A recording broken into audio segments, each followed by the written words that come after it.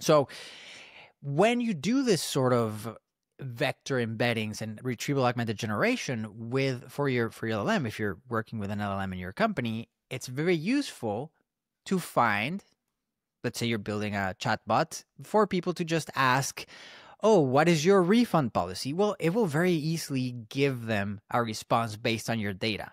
And even in the very basic term, if you're using traditional retrieval augmented generation, you can tell the LLM that when it's doing the query, if it didn't get any results back, to just say, I don't know. And that's one of the pluses, right? So just starting out, if you do that, then when it doesn't find something, it might just say, I don't know. And that's perfect, because now you're a step further than just talking with one that might just make stuff up. So again, in business, you might have a chatbot, you might have a voice agent, some other things, and you want to make sure that the data is grounded on truth, specifically your truth from your knowledge base, from your company.